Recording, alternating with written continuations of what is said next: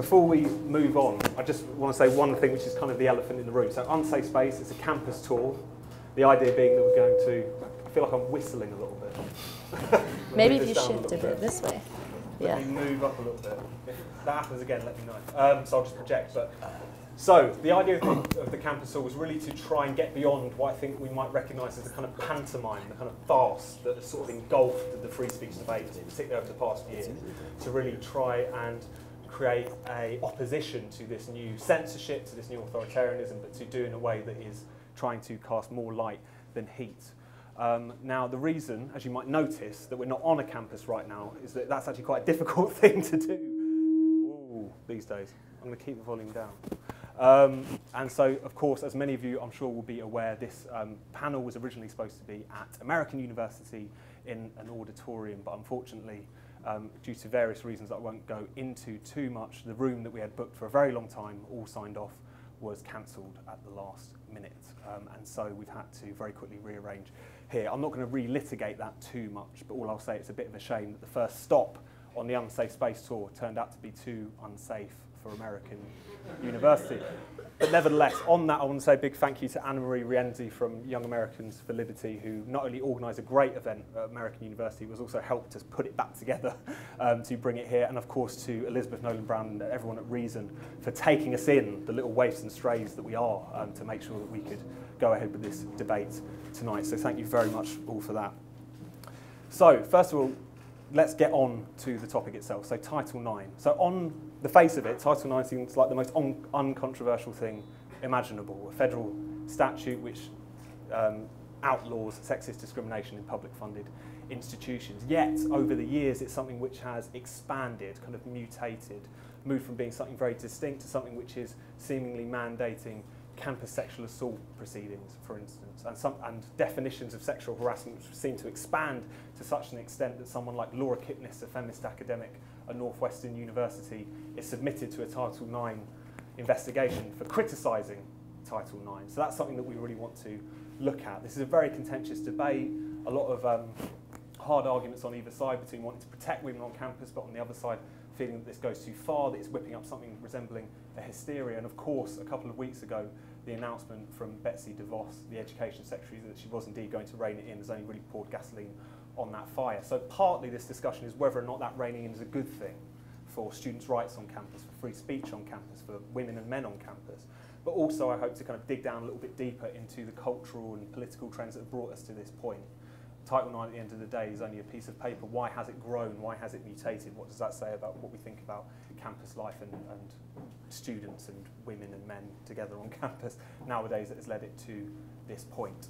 So I'm delighted to be joined by a really fantastic panel, an expert panel, to discuss this. You might be noticing that we're actually one short because unfortunately Dean Strawson, former president of the ACLU, civil libertarian, author, a bit of a hero of spite, unfortunately couldn't be here.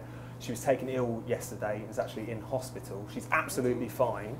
It's just a bit of exhaustion, and she's absolutely gutted that she can't be here tonight. But in the midst of what is usually a very hectic schedule, she's taking some well-earned rest. So while we miss her, we're going to carry on regardless. So I'm going to introduce the speakers in the order in which they'll speak.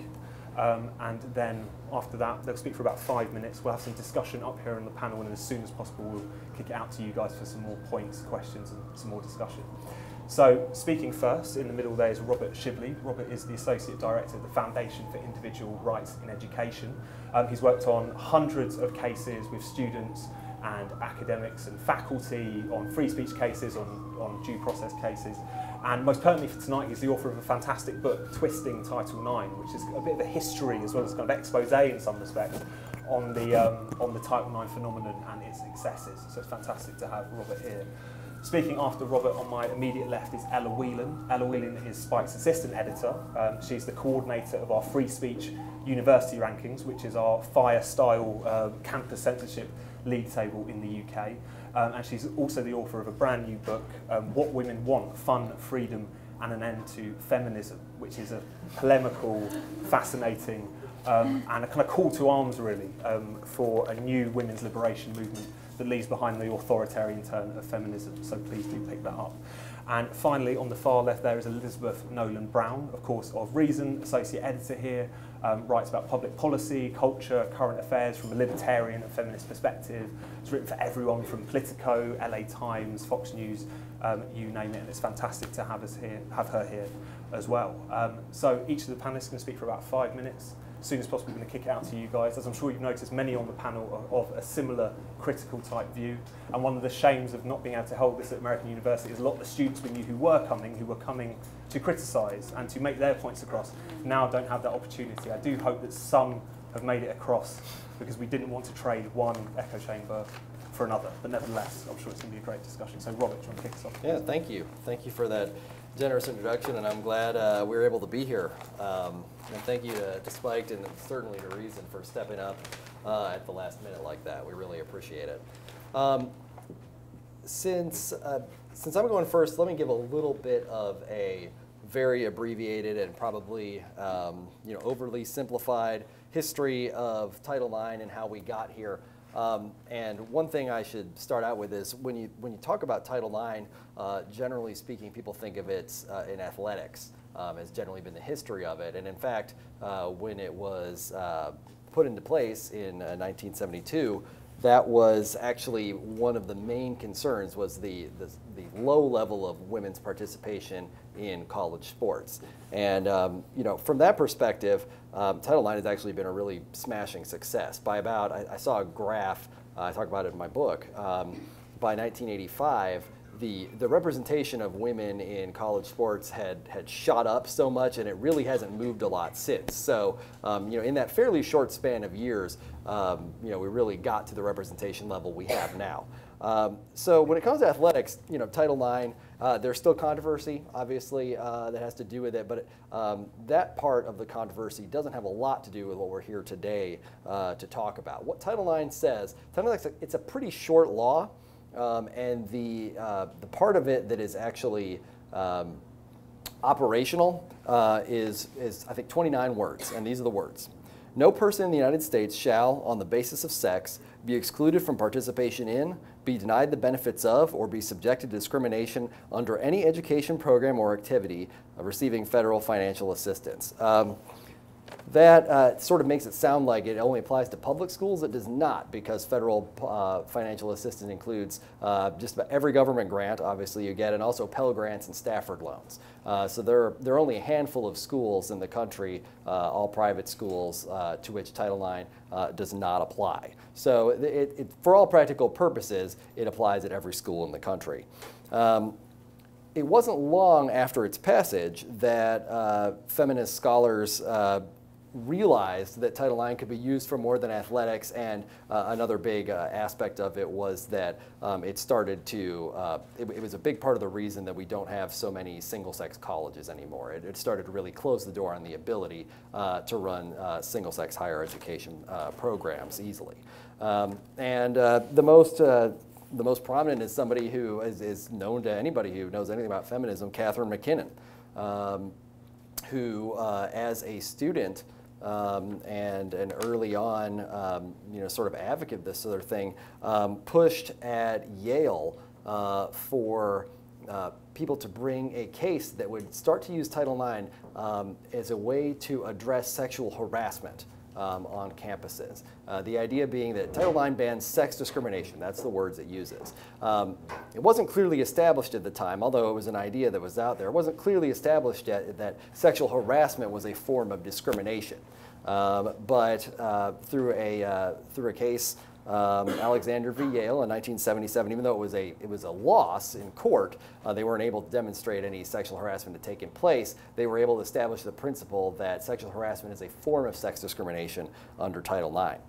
Since then, as Tom was talking about, it has expanded from there because there are a lot of different sort of categories of things you can put into the rubric of sex discrimination. You can add in things like, obviously, sexual harassment. Sexual assault is now considered to be part of it because it is considered to be, interestingly enough, rather than, it's not in there because it's a crime, It's in there because it is considered to be an extremely severe form of sexual harassment and therefore a form of sexual discrimination. That's the reach that Title IX has onto it.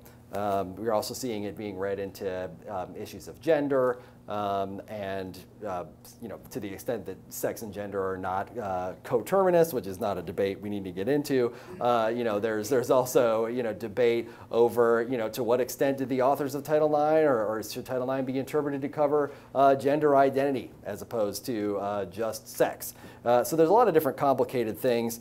And the Obama administration made what FIRE thinks was a bad decision back in 2011. On April 4th, they released this now sort of infamous Dear Colleague letter, which has the most boring title possible, but it was actually very exciting in a bad way for both FIRE and for civil libertarians and for colleges and universities.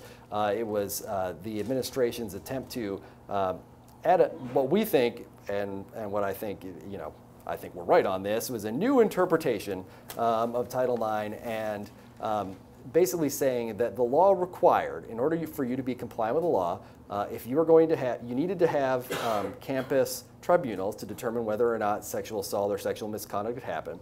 And those tribunals, whatever they are, and they could be a single investigator, they could basically be an inquisitor, and I'm using that in a non-pejorative way. There's a reason it has a pejorative term, and I'm sure we'll get into that.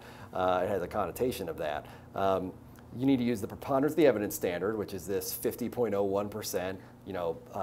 There's a lot of different ways of putting it. 50% plus a feather. Basically, how certain do you have to be that it happened? You have to be, in order to declare somebody responsible for sexual misconduct, 50% sure plus a tiny, tiny bit.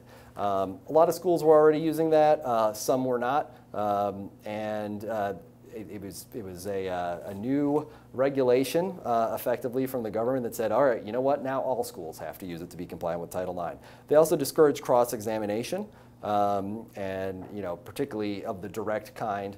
And there's some understanding for that. Obviously, when you have a rape case on campus, it is extremely awkward and uncomfortable to have somebody questioning the person that they are accused of victimizing, and vice versa. So that was discouraged. Unfortunately, what ended up happening is the opportunity for anybody to cross-examine them or for you to ask questions that got to credibility was also being curtailed. So this became a pretty big issue, and it sort of got swept up in the fervor for regulatory reform as well, because it was such a step past what the traditional roles of regulation were. FIRE actually sponsored a lawsuit by a John Doe plaintiff and also Oklahoma Wesleyan University challenging the preponderance mandate. That lawsuit was in the pipeline and is still actually in court right now. But it was just last week that Secretary DeVos and the Department of Education officially announced that they would be rescinding the 2011 Dear Colleague letter and this even longer, I think 39-page long 2014 guidance that was trying to clear up a bunch of the confusion that had happened from the letter. And so that's where we are now. We are going to be looking forward to, this seems weird to say, particularly in a libertarian venue like this, but we're looking forward to the regulatory process where, believe it or not, people will have more of a say than they did last time. So sorry, I think I've gone over time, but hopefully that gives you an idea of where we are now. That's perfect. Thank you, Robert. Really useful kind of just to set out the development of that. And Ella, your thoughts, please. Thank you, Tom. I just want to start off by stating really the obvious, in that this is kind of a really crazy situation that we find ourselves on. It's a really crazy situation that women find themselves on campus, and I think it's a really grave situation, the problem with Title IX, and especially the reaction to DeVos's statement has kind of took me aback about how sort of divisive and strong this issue is.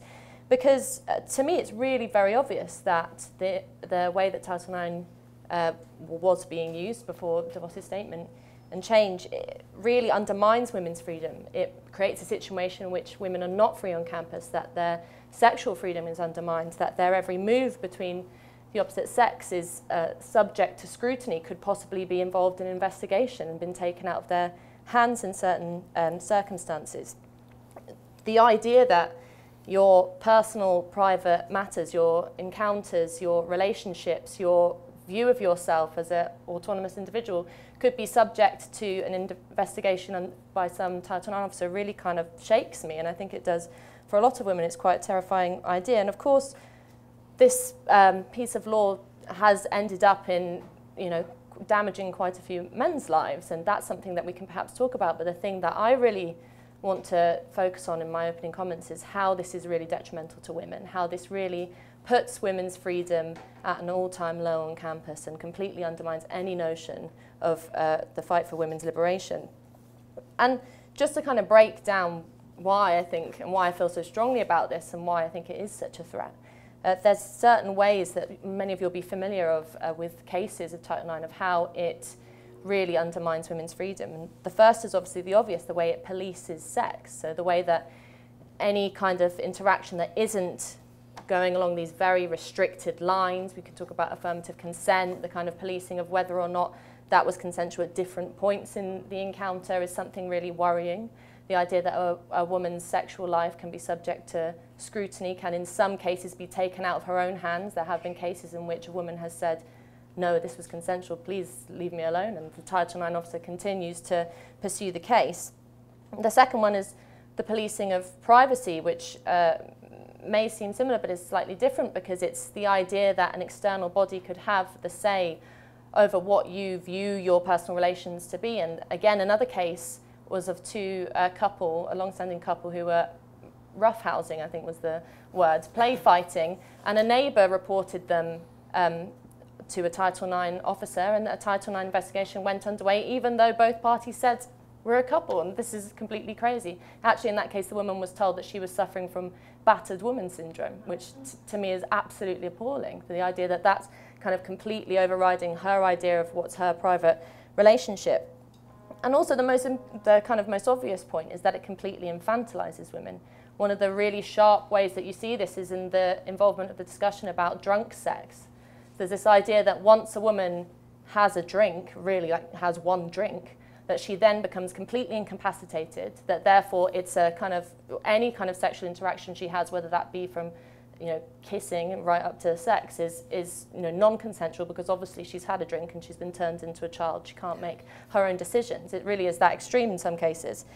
And then obviously probably the most worrying for us who are concerned with free speech is how any discussion about Title IX now is being completely overridden, completely quashed. What happened with us in some ways at American University, and also Laura Kipnis, who's just been mentioned. And I'll just read this. I read a quote from an LA lawyer who described Kipnis's experience as her being investigated for writing about, being investigated for writing about, being investigated. So wrap your head around that. But I mean, that's how kind of, that's the threat it poses to free speech. And now, having said all of that, and having given Title IX quite a bad ribbing, I think it's quite obvious that this isn't down to just a law, that this isn't, as Robert says, down to the very few words that Title IX is. I think it's actually something that's been, Title IX is something that's been weaponized. It's a law that's been used to pursue a kind of much deeper political idea and a deeper cultural trend, especially on campus. There is a deep set view on campus today that women are under threat, that women need to be protected, they need to be cosseted, they need to be treated like children and protected from the opposite sex. And you know, for many of us in the room who think that, you know, feminists of the past made great gains in terms of the fight for women's freedom, the fight for free speech, the fight for the sexual liberation movement, even just the idea that women should be allowed to have drunk sex and, you know, be a bit reckless sometimes is being completely undermined by this trend. And you really can't put that down to a law that, you know, as Rob said, really isn't actually even very old. And sadly, I think that the main culprits of this weaponization are feminists on campus. I think that there's a real uncomfortable feeling about letting women have the freedom to be autonomous individuals, to make decisions for themselves when things get out of their hands, and unfortunately when, you know, serious cases of rape and sexual assault do happen. The idea that that would be solved by some kind of crazy bureaucratic kangaroo court on campus with people who really aren't trained to deal with that is also undermining women's freedom. It's doing a disservice to those women who do need intervention in those serious cases. So just to kind of reiterate, women have gained so much, and feminists in the past and women's liberatory movements in the past have gained so much for women to a situation in which I really think it's not an understatement to say that women have it pretty good today. I think, and that's down to the fact that great political arguments were waged and won. And I think that the love affair with Title IX that so many campus feminists seem to have now, I mean, after DeVos's comments, there was a hashtag going around saying, I need Title IX. It's a need. It's kind of turned into almost this therapeutic system. Really shows that we've kind of lost sight of what it is to be free. And we've lost sight of what it is a women's liberation movement needs. And I think that while we can review Title IX, while we can discuss it and criticize it, we need to look a bit deeper. Thank you very much, Ella. And Elizabeth. Hi. I have been writing, I'm excited to be here tonight with all of you guys talking about this. I've been writing about Title IX and issues sort of surrounding it for a long time. First, sort of as a women's blogger or a feminist blogger, and now here at Reason for the past about 3.5 years. So over the past 3.5 years, both my colleague Robbie Swaba and I have written a lot about this at Reason, and gotten to see sort of how some of this has evolved over the time. And even before that, when I was writing about it. So I think one of the important things to remember is that, like, this didn't spring out of nowhere. This sort of impulse to do something about the way colleges handled campus rape and campus sexual assault and harassment was because they were very bad at it. You know, like police departments were historically very bad at it. I mean, there was a time when they were very much like 100% blaming women for it. There was also just, you know, colleges are businesses, so colleges wanted to protect their reputations, so they would rather just sort of sweep these investigations under the rug. And so it makes sense that there was sort of, you know, an effort to sort of reform how colleges were dealing with sexual assault on campus. But one of the things that sort of got in the way and made everything much more complicated is this impulse to have the federal government solve it. And I think when we hear about this problem now, when we hear about Title IX, which does have, you know, many overreaches, you know, campus feminists back in the day weren't saying we need Title IX to solve this. Like, now that they are saying that, that is more a creation of activists and politicians. And I'll get back to that in a second. But like, they were just like, we need to do something about this. And then groups who sort of make their living out of you know, getting grants for this stuff and advocating for it, and politicians who want to make the names for themselves were like, what available tools do we have? And we have Title IX. So they did that. And they you know, were like, hey, you can solve this with Title IX. So when you hear people talking about how, you know, it's like campus leftists or campus feminists that are pushing that, I agree that, you know, especially in a lot of the high-profile examples from certain campuses, you do see these, you know, campus feminist groups or certain campus leftists who are like, we want to, you know, who are pushing this extreme, you know, example of Title IX or approach to Title IX.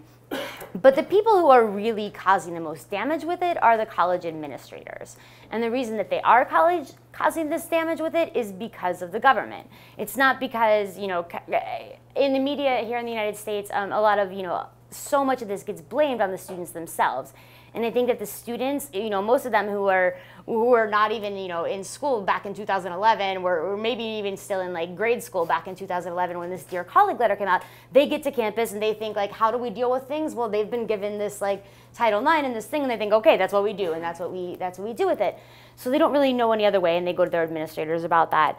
But the real problem is that, you know, the federal government, with these policies that Robert described here, they sort of set in motion, like, or I think Ella said, they weaponized it. The federal government weaponized it. They said, if you do not do all of these very specific things that have nothing to do with this very specifics of like sex discrimination in education, then we will fine you, we will sue you, you could be liable for so much stuff.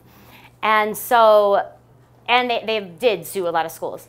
So when they did, campus, you know, administrators and leadership reacted by going way over the top.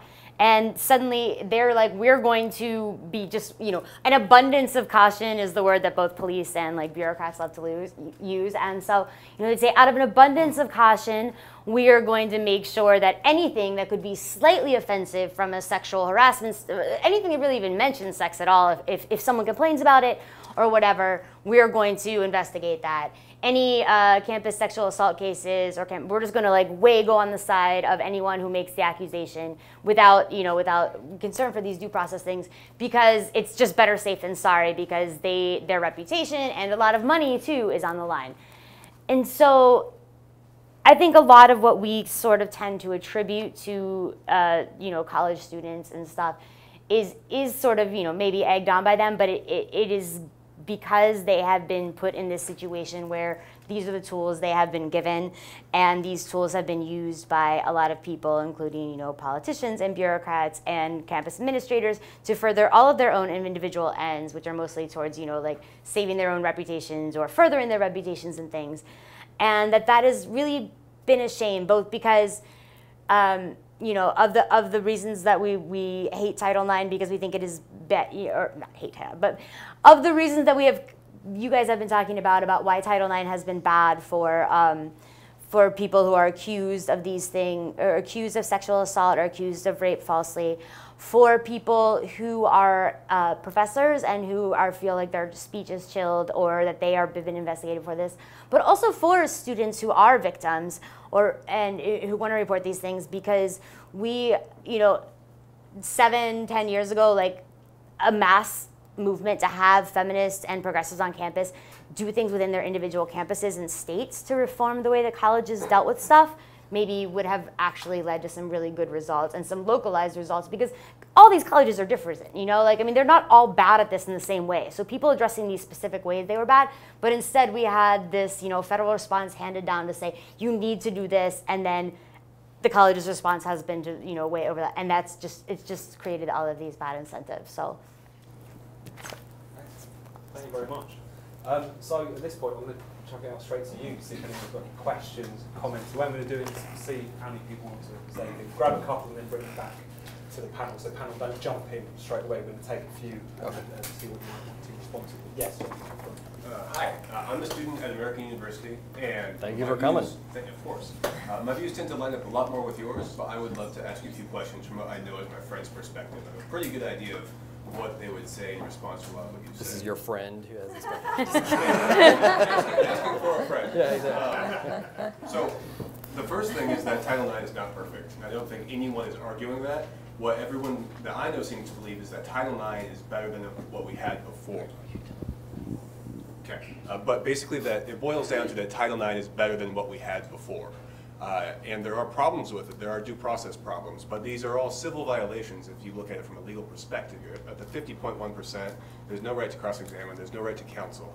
And when you drop that standard of review, you end up with the problems that you talked about a great deal, innocent people being accused of things. But there's more relief for victims of crime.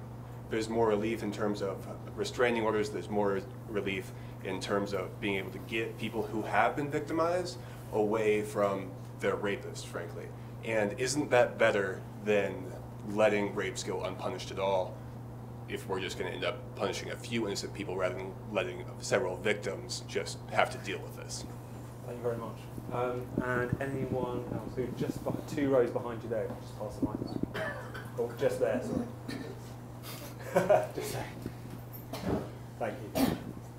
Hi, I'm also an American University student, and yeah, kind of unfortunate that it didn't take place on campus. So I was talking to a friend of mine, she's also an undergraduate student at the AU today, about this event. And anyway, she just started telling me all her own personal experience with dealing with people from Title IX. But my point being is that I just keep realizing, as the more I talk about it, that there's so much emotion when it comes to the issue, especially with people that have been affected in some ways. But even with people who have never had such an encounter, I mean, there is all this idea of how they felt, how their experience was for them, how they were questioned about what happened. And it's just that it's obvious to me that many people can't see beyond their emotions and the emotional aspect of the issue. So how can you deal with that? Like, where does reason end and where does emotion start? Like, it's complete. Some arguments are complete like nonsense and like clear violations of like ideas of free speech and everything that has to do with it. But it's so overtaken by emotion. I'm just like having no idea how you can deal with people like this. Thank you very much. Important, slightly bleak question, but yes, just over here. Mine's kind of jumping off your comment. Preponderance of evidence on college campuses with sexual assault. How important is preponderance of evidence if it's not as like a criminal trial, if it's just the private universities, right? Kind of talking about that a little bit. Thank you. Brilliant. We'll try and squeeze in one more, so I'm just going to take one from here. And then we'll come back. Actually, for those of us who aren't totally familiar with this subject, you kept referring to the letter. Could you tell us a little bit about what that letter says, since it sounds like it's great that it's being rescinded? And then also, in terms of, since she brought up the preponderance of the evidence, if you could talk a little bit about the interplay between when the campus administration handles a case. Is it instead of a criminal trial, or do they get the first bite of the apple, or, you know, what's that relationship? Thank you very much. So I'll bring it back to the panel now. Robert, do you want to respond to that first? And get some of the Oh, sure, yeah. So the Dear Colleague letter, there are several different ways that the government can regulate, and obviously the most obvious is they could pass a law. Title IX is a statute. It's signed by the president and put in place by Congress. And then we have regulations that different departments will promulgate through this process called notice and comment. So if a department, let's say the EPA wants to say we're going to regulate carbon dioxide as a pollutant under the Clean Air Act, they send it, in the ideal process, they say, okay, here's the regulation that's going to do that. They send it out, and the public and industry and basically anybody with a stake in it has a chance to say, okay, I like this, I don't like this, here's the problems. Then the agency has to respond to those questions. They don't have to change their mind, but they do have to respond to them, and they do have to sort of give their reasoning for it. And there's sort of rules about how much reason and how much arbitrariness they can use there. Then we have this Dear Colleague letter thing, and what that is that those letters purport to be, and I don't think every department does this, but the Department of Education really got into doing this. They purport to be just a helpful, that's why they start Dear Colleague, a helpful explanation of what the law and regulations require. So if you want to, not get in trouble under Title IX, which, by the way, if you are judged to have violated Title IX as a college, there's only one remedy, and that's you lose all of your federal funding. That's a death sentence for most universities. So it's right. Like that's why I was saying the colleges have such incentives to do whatever they can to avoid it. This remedy is so bad it has never happened. Nobody has ever done it, but it could happen, and it would destroy any college except maybe Harvard. Who issued the Dear Colleague letter? It was issued by the Assistant Secretary for Civil Rights of the Department of Education. And so that's a sub. The Office for Civil Rights is within the Department of Education. I'm glad we clarified that, but rather than get caught in the particulars, you should buy Robert's book where you get all the information. Very exactly. So anyway, that's a Dear Colleague letter, and it's not supposed to come up with new regulations, but this one did. Exactly. That's where we think they violated the law and just general propriety. I think at this point, I just want to bring Ella in, particularly on this point that the gentleman made at the front. I'd like to hear your thoughts on it as well, but particularly this point about what do you do effectively, because I think many of us would sort of balk at, for instance, this sort of parallel system that you see on campus, but given the fact that historically many people felt that they were not treated very well, not just by the campus authorities, but actually by the police. How do you deal with a problem like that? No, I'm really glad you brought it up. I actually think the two of your points go well together, because it's very true. And one thing that Betsy DeVos said, that no matter whether people absolutely hate her or completely love her, one thing that everybody agrees with that she said is one rape too many. And I think in tandem with that, well, we really believe in that one innocent person being accused is one innocent person too many. That is a very strong belief of ours as well. So I really think you get into such dangerous territory when you start weighing up the idea that, if a couple of innocent people go by the wayside, hey, that's a good thing for justice. That's a terrible thing for justice. That's does, as I said, a terrible disservice to women who believe in due process and freedom and all that kind of thing. And I think that we need to sort of dare I say it, dial down the emotionalism on campus, and with the understanding that when things like this happen, of course it is terrible and emotional and, you know, non-reasonable, because your emotions aren't always reasoned, and that's absolutely an understanding. But the idea that then you would build a system around that idea, you would build a system around something that is often deeply subjective, often deeply, you know, subject to abuse, and with the preponderance of evidence and the 50% and a feather, that is an abuse of due process in my view, then you get into a very dangerous territory where if we have a problem with rape and sexual assault on campus, which I think is not as big as a problem as it's made out to be, then doing this kind of system, which really heavily weighs justice in a very bad way, I think is a really wrong road to go down. And Elizabeth, obviously feel free to respond to anything you've heard, but particularly on Ella's point there, because this is an argument that we at Spike to make, many other people have made, which is that you're not necessarily just dealing with a particular problem and there's good or bad solutions to that. There's also a slight degree of which the potential problem of sexual assault is being kind of exaggerated. It's been referred to as like hysteria in some respects. What do you think of that charge, and how does that change your perspective on this in terms of it's all just about how the federal government have responded to these things? Well, I mean, I think to his point about Title IX, no one is, Title IX is not going to be repealed, and the way that Title IX has been enforced, as he said, right, as Robert was saying, if we roll back some of the ways that colleges are being punished for Title IX violations, it would not stop, obviously, Title IX from existing and these protections from existing. It would also not stop the momentum on campus. For good or bad, it would not stop the momentum on campus that has developed around these issues. So I don't think it would roll back like a lot of campus protections that have been sort of fought over the past 10 years and things. It would just roll back colleges responding to them in these super extreme ways. But I mean, I think when Ella's talking here, I think she does a good example of doing one of the things that goes to your point about how you deal with emotional issues. And, it's good to be coming from a point of empathy, which a lot of times libertarians are very bad at doing. People in general in, the public policy sphere can be bad at doing. And I write about, another thing I write about a lot is like sex work and prostitution, which also dovetails with sex trafficking laws. And I think a lot of the ways that we handle that are very bad with the way we craft criminal justice solutions to that. So when I try to argue about that, it's sort of the same thing about when you try to argue about sexual assault on campus. I mean, people just want to be like, oh my God, I hate you because you're disagreeing with my solution to this. Mm-hmm. And it's always very important to stress that you are coming, you want the same things that they do. Your same end goals are the same. You just have different ways that you think it is good to approach it. I mean, I think that's a small thing, but it's something we don't do enough to say, yes, this is a problem, but maybe we're not, we're not addressing it in the right way. Yeah. And Robert, I cut you off, so yeah. No, that's fine. A couple points just because those are very typical sorts of questions.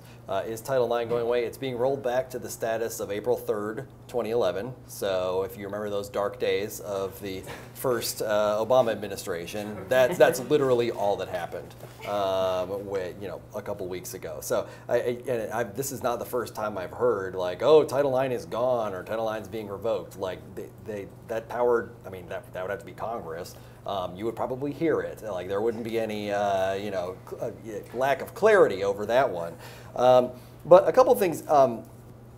There's a sense, and somehow this sense has been twisted up there. By my book, Twisted Title IX, available on Amazon.com. That the response, that Title IX requires some sort of finding of guilt for someone in order to do anything for a person who says they're a victim of sex discrimination. And it doesn't. Title IX, the mandate under Title IX is to end the discrimination.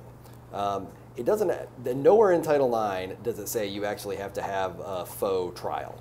All it says is you have to end it. So I hear a lot well, how are women going to get, or accusers generally, it can be men too, obviously, and it is sometimes, these protections? And the answer is when they're non-punitive, those protections can and should still be extended. So for instance, if you say, oh, this guy in my dorm raped me or whatever, they can move you. you know, if it's an emergency situation, they can even move him without his consent. Now, eventually you'd want to figure out whether or not there's any merit to the thing. But when it comes to keeping people apart, when it comes to counseling, when it comes to a lot of things that I really hear people worried about that are not going to happen, that you don't actually have to go through a trial in order to do any of that. And to the extent that colleges aren't providing that for accusers right now, you know, without going through all that, I think they're making a mistake.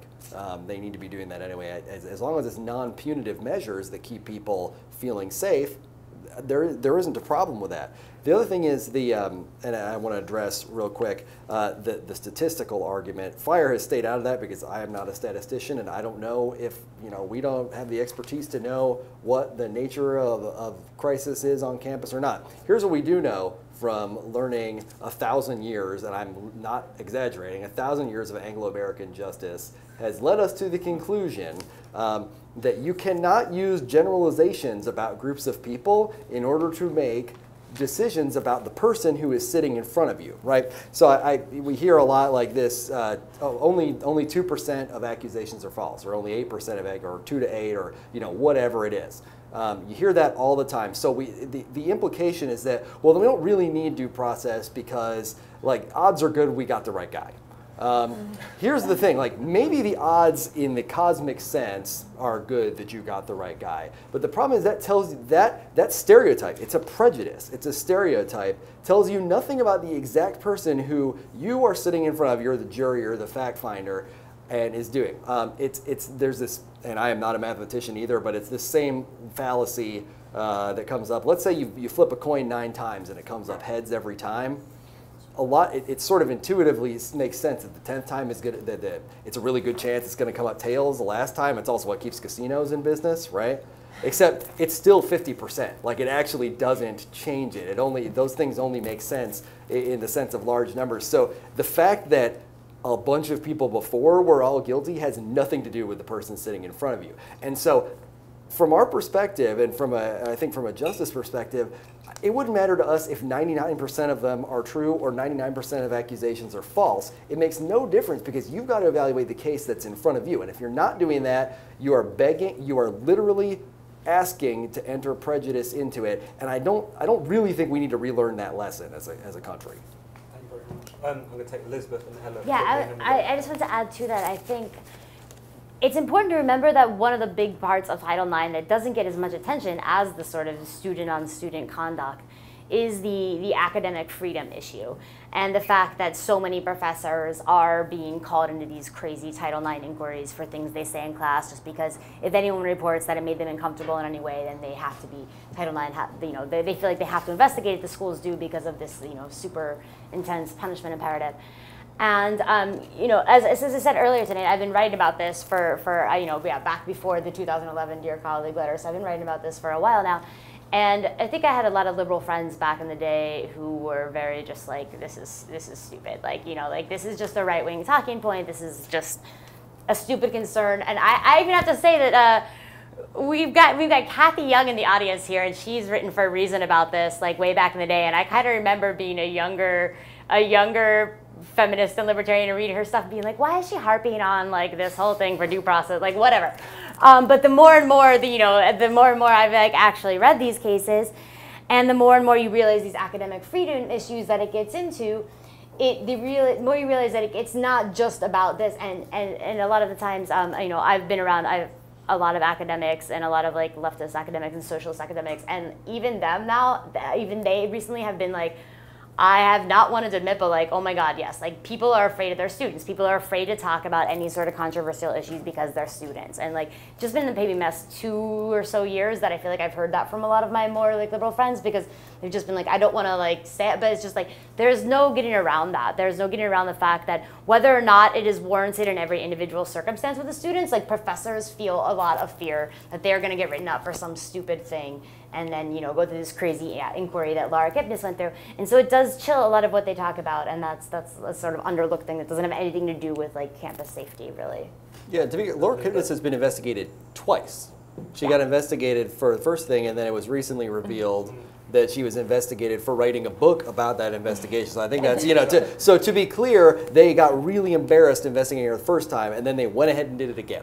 Yeah. It's absolutely insane, and everyone should look into it. Ella, obviously, feel free to respond to anything you've heard, but I'd be interested on this point that Elizabeth raised, and we've heard a little bit about, whereas this response is when you criticise, could be the statistics, could be the policy, where it's kind of idea was like, why are you talking about this? And even pointing out, say, fear-mongering in relation to something like this is seen as questionable. Do you think that in and of itself it's still a problem, given the fact that there's no one in this room who doesn't want this problem to be tackled, obviously? Yeah. What is the problem then of why is it so important, therefore, that we actually challenge some of the overzealous claims or indeed the overzealous solutions to this? Yeah, I think fear-mongering is one of the most stifling things in this conversation, because there is this idea that, just to bring it back to my point, that there is this idea that women are under imminent threat when they get to university. It's very similar in the UK. Similar situation in which women are actually actively encouraged to feel worried about their encounters, to be concerned about when they meet men, to kind of be worried about what could happen. It's all about the dangers of sexual encounters rather than the potential enjoyment of them and the excitement of being an adult out in the world. Reason's done a lot of great articles sort of busting some of these myths. There's the classic 1 in 5 one that was much talked about. That 1 in 5 women were going to experience sexual harassment on campus in the US, and that was, proven to be based on only 2 universities. It was a complete kind of crock of fear-mongering, and it worked. It did actually freak out a lot of women. I think the battle we have here is that a lot of young women, having been told all of this and having kind of not being party to discussions about Title IX and its ineffectiveness or any of this, are kind of thinking, oh, right, so university is going to be this really horrible, scary place for me, and every time I kind of get into a situation where I'm a bit pissed with a guy, then something really bad could happen. Then obviously you've got this stifling environment in which it's this crazy thing in which people are calling Betsy DeVos a rape apologist. And I get called a rape apologist for criticising this, which is not only hugely insulting, but completely farcical, because it's not what we're talking about. The one really key thing to state is that lots of these cases of sexual harassment, not rape, but sexual harassment, what constitutes sexual harassment today is huge. It can be an unfortunate joke, as one Title IX investigation did actually involve a guy. A Beach Boys song. I was looking at good ones that I've written about, and a Beach Boys song is, I think, the best one. Reason's got some great lists of ones of a guy who wrote his teacher's name wrong on a quiz, of somebody who made a joke, or somebody who kind of makes the leap and decides that after a date they're going to kiss someone. There was actually just one case. I think it was in the University of Massachusetts, where a woman and a man who had a sexual experience. She actually stated at the time it's completely consensual. I enjoyed it, that was fine. I then went home, and about an hour or so later, my resident advisor's training, my bureaucratic training, kicked in. And I realised that I'd actually been assaulted. And so then the Title IX case rolled on from there. So you're encouraging women to completely reconsider their gut instincts, their own intelligence, their own experience of what happened, because sexual harassment has been widened out and actually really sort of in the process made it much less of a serious thing. But the new thing too, at this point, I just want to bring it to bring. We've been whittering on. Let's go now. Some questions from the audience. So who's got a question, a point? Yeah, Kath. I think there's a mic there. Sorry. Yeah, I just wanted to say I'm Kathy Young, and I have been writing for Reason for a long time about these issues. I just wanted to make a couple of points. First of all, Elizabeth mentioned that prior to the Dear Colleague letter, colleges were really terrible at handling this.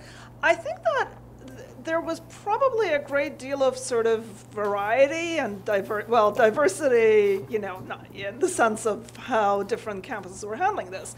Because actually, this is not entirely a new issue. I mean, there was another huge kind of wave of concern about this in the early 1990s when, I look at some of the stuff I wrote like in 1994, and it's like, oh, well, apparently we're going through a lot of the same debates. And I think a lot of colleges back then kind of passed their own policies that were pretty sort of intrusive, actually, in dictating how people should go about, approaching someone sexually, like, asking for explicit consent at every step, which, now is actually sort of the law in California and several other states. for college campuses only. But one thing that I also wanted to say, and I think Ella sort of touched on this, I think the elephant in the room here really is how young people are being taught to perceive and define rape and sexual assault. Because when we're talking about, how much of a problem this really is, I think the real question is, what exactly is this? Like, what are we talking about? Are we talking about, behavior or experiences that may be very hurtful personally, that may feel very traumatic, but, are not necessarily non-consensual? Are we talking about, 'cause right now, and by the way, that's that 1 in 5 study. One of the definitions, one of the measurements was that they basically asked women whether they had ever had, what they eventually concluded was unwanted sex due to being under the influence of alcohol and drugs. Now, obviously, if you're passed out and you're, sexually assaulted or you're nearly unconscious and you really have no idea what's going on, I don't think any civilized person, at this point in time would argue that that should not be considered rape or sexual assault. However, we're seeing situations in which someone who is intoxicated, but, someone who is in sufficient possession of their faculties to, send text messages. There was a case at Occidental, which Robbie Suave wrote about, in which, these 2 young people who had been... Too much is oh, right, okay. Right, okay, yeah. Okay, so yeah, and I just want to say, in many of these cases, the young women are actually encouraged by, university officials or, professors to reassess this experience as rape. And I just want to wrap up real quick by saying that I think in many of these cases, there could be a more effective intervention if it wasn't treated as sexual assault. If it was treated as a personal situation that is traumatic, that may require some sort of counseling, but shouldn't necessarily be considered as the sort of black and white situation with a perpetrator and a victim. So, that's really interesting. Yeah. Yes. Microphone? 2 right next to you, then I'm going to should I pass it on to? Just right on your here? left, just that, and then we'll go behind. And then So now that the legal machinery behind Title IX investigations is in place, even if Betsy DeVos's, reinterpretation of the of the regulation and the law, even if that changed, how much change will we actually see given the historic, reluctance of colleges to actually roll back these kind of things? just want to pass the mic right behind. I was very interested in the point that Ella made in her opening comments, and I'd like her to just explain it a little bit more, that the real impact of the climate in colleges at the moment is that it infantilizes women. Because I think that I know that when I was, when I think about these issues, I think there is a tendency, as someone at the front said, to say, well, yeah, maybe a couple of people get wrongly accused, but in the grand scheme of things, that's a shame, but so what? But when you start saying that it actually infantilizes all women students, and treats women as just victims and treats women as though they are in need of protection, then I think it's a much more powerful problem. And I think that in looking at that how women have become infantilized by these regulations, I think is quite an interesting thing to explore. And I'm kind of interested, because I can remember when I went to college many moons ago, that the last thing I wanted anybody to do was to, restrict my adulthood. It was like this was my big step into the world. That's what I wanted to do. It's all about being grown up and free. And I would just wonder how we've got to this point that women are on campus, female students, or not all of them, obviously, but many women have allowed themselves to become kind of in need of protection, and that they want protection. And what would Ella say to why that's happened? And, in the papers we always read about the notion of snowflakes, this whole generation is snowflakes. Is it just that they're snowflakes, or is there something else going on? Excellent question, David. I think there's another one down the front here. Can we pass it forward? Perfect. Hi. I go to George Washington University, and Betsy DeVos actually spoke at our school this morning, so it's really a good time to talk about this.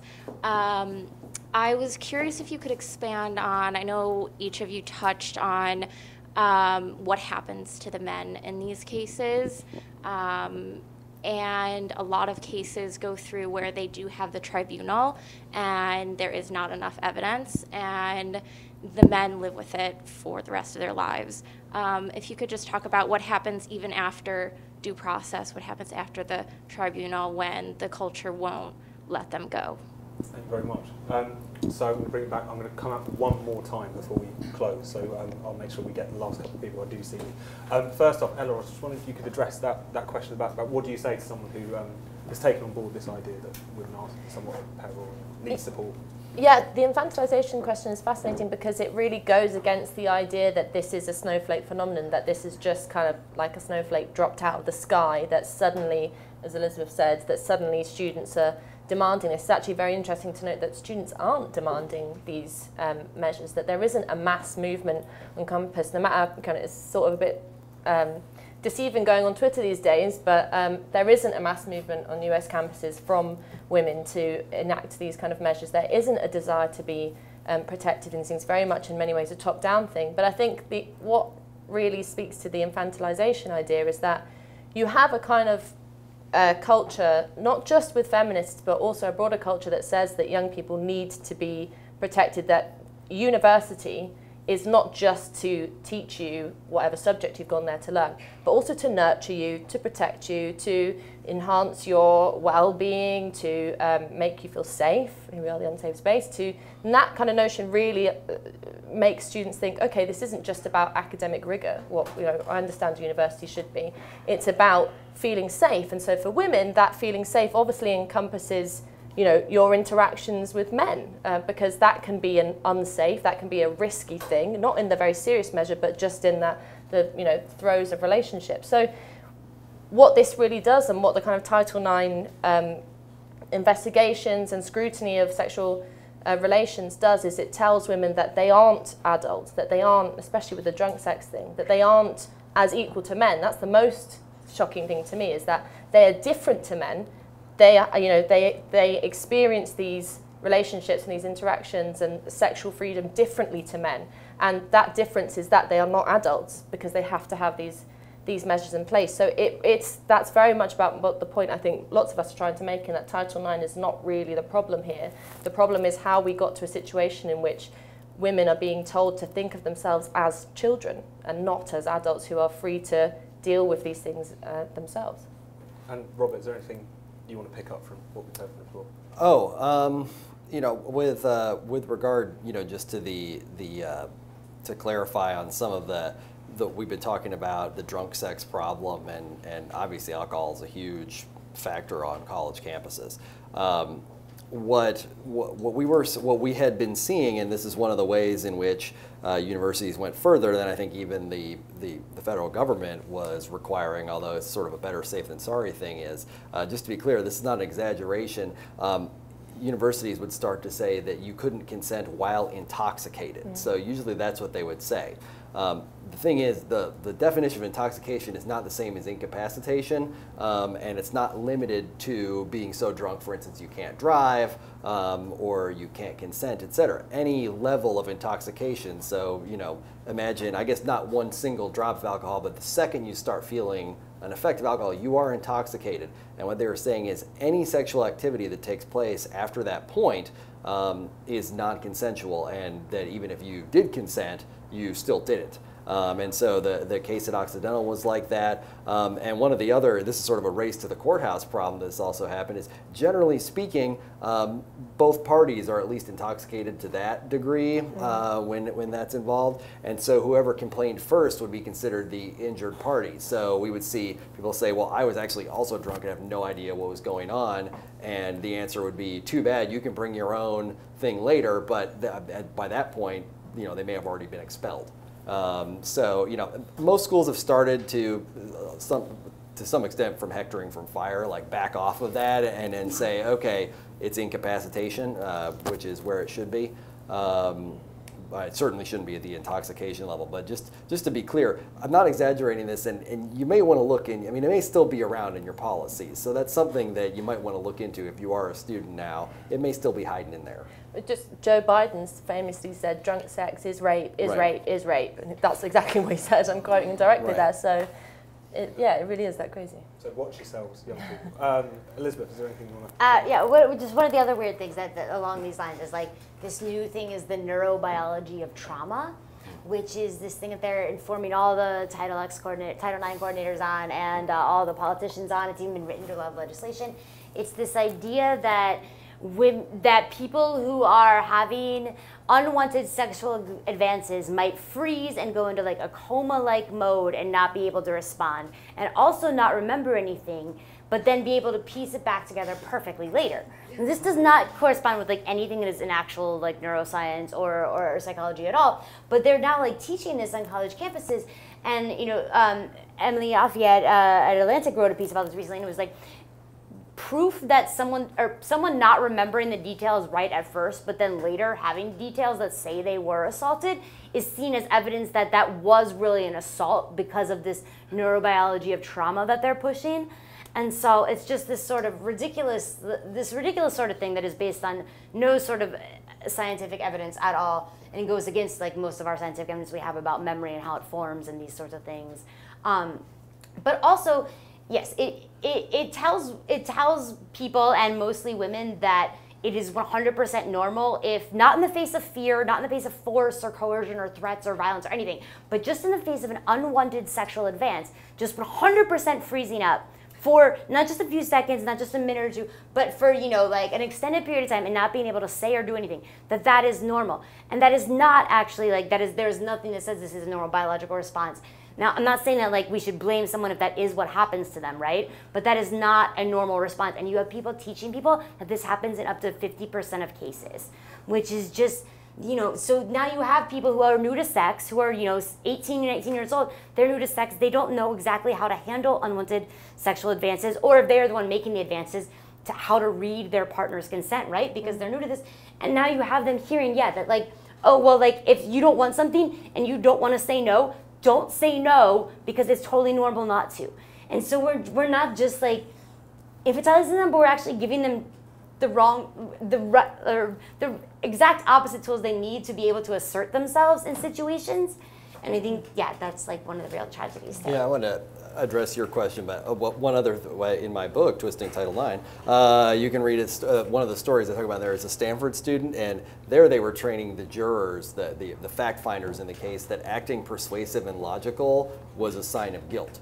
And because they're basically, the idea was, well, if you're scattered, we would expect a real victim to be scatterbrained, but if it's not, then you should have more credibility, and vice versa, that predators, they've got their story all figured out. So the more sense their story makes, the more suspicious you should be.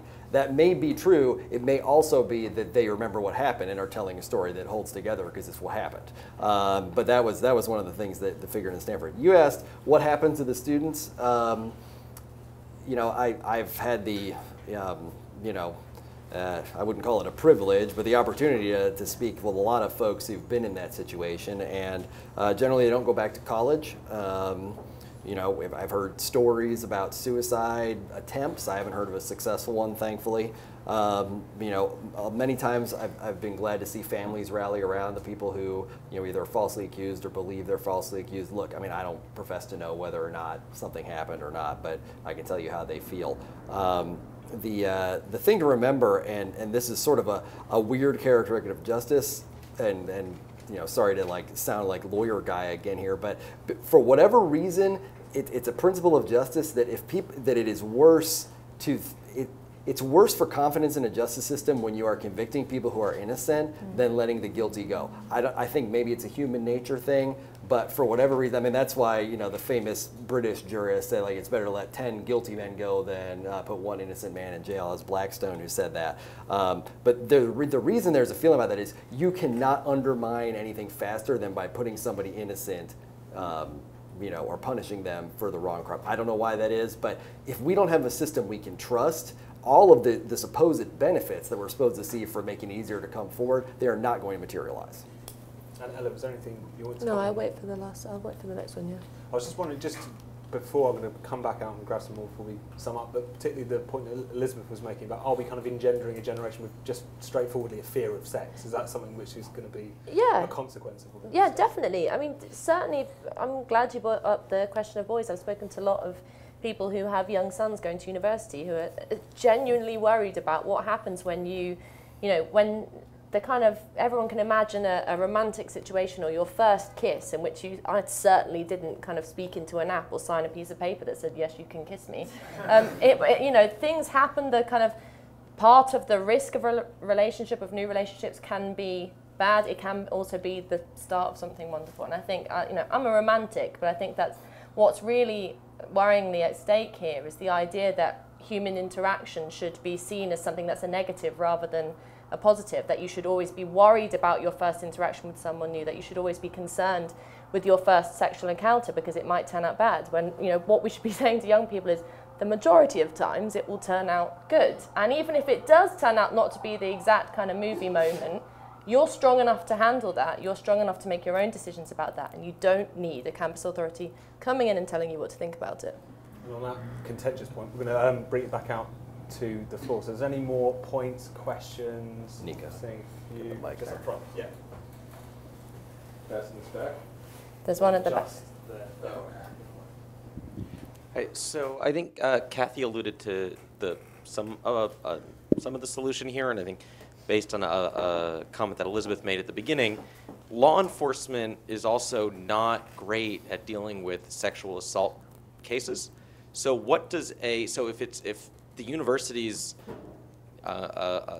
tribunals with lack of due process and take all for a given that that's awful and not working, but going to law enforcement isn't a great answer at this point either. What does a good system or solution look like? Thank you. I think there was a few more around here. Was there someone with their hands up right behind you? There. Yeah, it's a similar question because I was reassured, Ella, by your point that the women on campus are not searching out for these infantilizing measures. And I'm also very reassured, though horrified in the same breath, by the exposés that have been done around the 1 in 5 and the massive increase in assaults on Super Bowl Sunday and the Jackie case in University of Virginia, and the exposés around those, which have shown them to be tissues of lies. But I am very concerned, and this might be me living in the DC bubble, where everyone seems to be liberal, or very close to them. And I look at my Facebook and Twitter feeds after DeVos sent out that letter, and there was a lot of vilification of what she was doing. And I manfully tried to push back, and well, I retreated after a while, I've got to admit. It was not pleasant, but that's fine, But so, what do we do to turn the tide? And, how sure can we be that the consensus is not that we need to protect and infantilize people in order for them to grow up to be mature adults? There's someone over here. Okay, let's go to this gentleman here in the blue shirt, just a little bit forward, and then I'll come over there before bringing it back. I have questions about the upcoming rulemaking, specifically, maybe best for Robert. Do you expect it to result in maybe the same kind of flexibility-oriented approach of the interim guidance, where colleges have the choice of how they're going to run a proceeding, maybe join a consortium to outsource these proceedings? And also, how do you size up the different coalitions, I guess, on each side versus the survivor groups versus the due process groups? Who's better organized? Who is maybe going to dominate this proceeding? Thank you. There's some people this side. Yeah, gentleman there. This question is also mostly directed towards Robert. At the start, you mentioned that Title IX has been a great success because in the years following Title IX, participation among women in college sports increased. Well, that aspect of it has been, yeah. But is there evidence to show that it was actually a result of Title IX? Because at the same time, women were also joining the workforce at much higher rates. Could it be that women were just joining sports much more? Excellent. And there was a couple more here. Was that my imagination? Oh, there's one over here. It's not a very long question, but essentially all of you have touched upon, the view that a lot of students in college campuses might have of due process, and it's this negative perspective on it, seeing it as more of a thing for perpetrators rather than for victims and things like that. So I just was wondering, in general, do you have any opinion in what the repercussions of having a generation of students growing up with this negative view of due process and what it could have in the world, once they start graduating and getting out into the real world and such? Excellent. And any more before we come back? Yeah, I'm going to take you and you very quickly, and then we'll come back for closing thoughts. This is for Ella. I want to know why schools would want to train college girls to reevaluate their experiences that they thought were consensual, because when they say that they're not consensual, doesn't that put the school through more risk, more money, and isn't it good for the school if the student thought she consented and they don't have to deal with it? Thank you. And gentleman up front. Is that the same question? Perfect. Brilliant. Well, at this point, I'm going to bring it back to the panel. So I'm going to ask you each just to take a couple of minutes. Or is there anyone I've missed? You go. Just take the mic. Put it Okay. So I'm going to ask you each just to take a couple of minutes to either address some of the questions you've heard or just offer a kind of final thought. What next? What can we do about it? What's the thing on the horizon? I'm going to go Elizabeth first, then work down the line. I will speak to the police question because that's one of the things I've written about a lot. And despite the statistics about 1 in 4 on college campuses, which as Kathy mentioned, you've mentioned, are often through flawed mythology. A lot of the ones where they try to do follow-ups, like the Washington Post and various things have done studies where follow-ups where the definitions are even more ridiculous. They'll say 1 in 4 unwanted sexual conduct, and that'll be so much as like a kiss, which is like you said, like someone leans in for a kiss and you don't want it, like maybe just tell them no, don't like report them for a Title IX violation. So, but this sort of thing makes it seem like that rape is endemic on college campuses. And actually, studies show that it is the same or even much lower on college campuses than it is for same age group outside of college campuses. And also still only something like 30% of Americans get a college degree. And most of them are not even going to like residential 4-year campuses. So this like subset of people we're talking about, I mean, it's so crazy that this has captured the national imagination. Like all of the media, like around like young people and rape, like centers on Title IX. And I get it because it is such a like crazy thing that like our government is focused on so much. But I mean, that is such a small percentage of things. So I think it's instead of focusing on, it's actually a very privileged way to look at it. Instead of focusing on like making things maybe better for this small set of the most like sort of privileged people, like yes, police can be bad at things. Police have been getting better over the past few decades. They are not great, but like if we focus, so people on college campuses focus on their own schools. People in general focus on like reforming the way that the criminal justice system and police in general deal with sexual assault, then that could benefit so many more people than this very narrow focus that we have with Title IX and these sorts of things. Thank you very much. Robert. Yeah, on the criminal justice thing, I mean, it's worth remembering that, like you said, it's affecting a small slice of people overall, but that the best case scenario at a college is the same as the worst case scenario when it goes to law enforcement. The best case scenario at college is somebody gets expelled and they're walking around on the street the next day. That's literally the worst case scenario when you report a rape to law enforcement, is that they get away with it and they're walking around the next day. So it's worth remembering that. The other thing is, somebody had asked, how do we get past the emotions, or how do this? I think there is a part of the reason rape is such a serious crime, and it's important to remember that it was the last capital crime that wasn't murder. And it was rape was actually a death penalty offense in like Louisiana up until like the 80s. And the reason it's considered so serious, I think one of the reasons, there's many different reasons, is that there is no winner in this. Like there's no way to make it good. Like when a rape happens, it is such a severe trauma that expecting there to be a good outcome from this, I don't think is realistic. We can do the best we can, and I don't think police have traditionally done that, or colleges have. But it is a hugely damaging crime, And there isn't really any way to put those pieces back together. And I think we need to be conscious of that, you know, and have expectations, you know, that are commensurate with that. We need to have compassion for people who are going through this, because there's no way to really fix it. And then finally, you know, with what to expect, the regulatory process, I don't know what's going to happen. Title IX regulations that are out there now require that tribunals be equitable. And you know, there's a lot of different aspects of equity. The 2011 letter sort of reduced those to just preponderance of the evidence. But for instance, FIRE did a survey we released just a couple weeks ago where we talked about due process protections in place, and we found that I think it was 74% of the top 53 campuses, according to U.S. News, don't guarantee students who are accused the presumption of innocence. That's a pretty basic procedural protection, and the fact that it's missing 3/4 of the time is probably not an accident. And so there's a lot of work that needs to be done on campuses, and would I consider it to be equitable to be in a justice system that didn't say you're presumed innocent until proven guilty? No, but maybe I'm old-fashioned. Thank you very much, Robert. And Ella, your final thoughts.